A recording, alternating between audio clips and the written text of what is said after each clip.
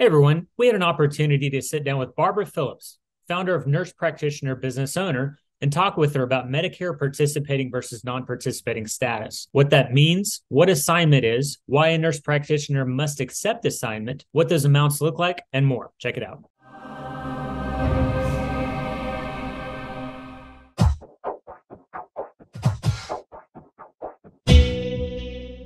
I am Barbara C. Phillips, and I'm the founder of Nurse Practitioner Business Owner, and I've been working with nurse practitioners on the business of healthcare since 2007.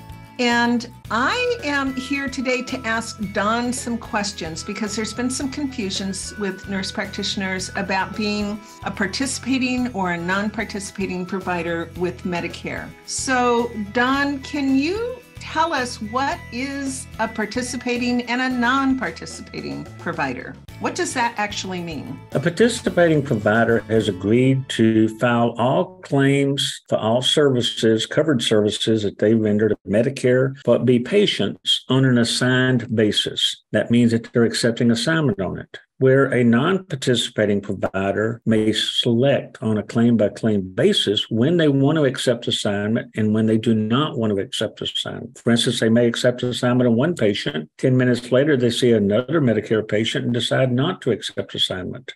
And when we are not accepting assignment, what does that actually mean? I mean, can we charge Medicare more, the patient more? What does that actually mean? When you're not accepting assignment, you're agreeing to bill the patient no more than what's called the limiting charge. And that limiting charge is calculated as 115% of the non-participating Medicare allowed amount. And when you do that, Medicare is going to send a check to the patient. They're not going to send a check to you if you decided to not accept assignment on that claim. As a nurse practitioner, the understanding is we can be non-participating, but we also have to accept assignment. Is that correct?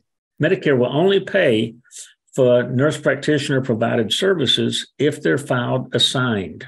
So that basically means that the nurse practitioner is going to be taking assignment on all the covered services they do. So whenever you stop and think about the fact that the Medicare allowed amount is less as a non-participating provider, 5% less than it is for a participating provider, it doesn't really make sense for a nurse practitioner to be non-participating, in my opinion. So if we as nurse practitioners, we have that 85% of the physician allowable right now.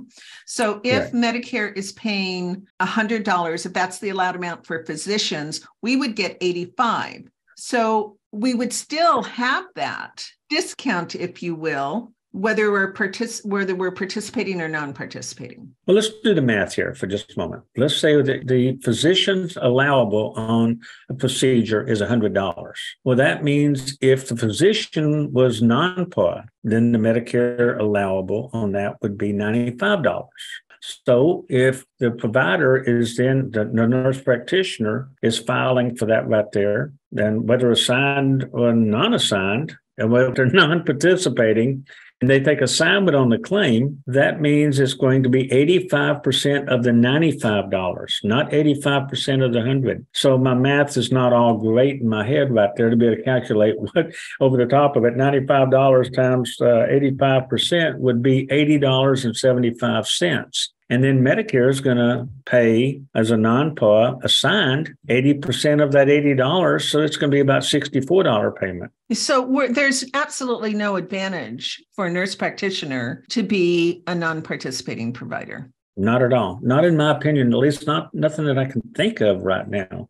People sit there and say, well, do you have less rules, less restrictions, less appeals, less audits, et cetera, if you're non-par? No. Medicare can still audit you for everything you're doing, whether you're par or non-par. The advantage of being participating is Medicare lists you in the participating provider handbook. Now, I've been on Medicare a couple of years myself. I've never even looked at that Medicare participating handbook. I don't know if any Medicare patients do it. So I don't know if there's a real advantage or disadvantage there. But as far as financially, I cannot think of any benefit to a nurse practitioner of being to be non-participating.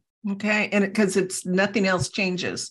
I mean, you still have all the rules, you're still coding and documenting the same and all of those kinds of things. So there's absolutely no benefit to that. Exactly. And then let's say that they can't file claims non-assigned. So the limiting charge is even going to apply to them because everything a nurse practitioner does with Medicare has to be assigned. Very good. So I hope that actually clears all of that up for everybody. And just go ahead, if you're participating with Medicare, just enroll as a participating provider, period. And if you choose not to, well, then your best bet is to opt out. But that's a video for another time, which you'll find already on my YouTube channel. And I believe you probably have a video on that as well. Yes, ma'am, I do on our YouTube channel also. All right, great. So Don, thank you so much today for answering those questions and setting us straight. You're very welcome. Let's do this anytime you would like to. Okay, excellent. Thank you.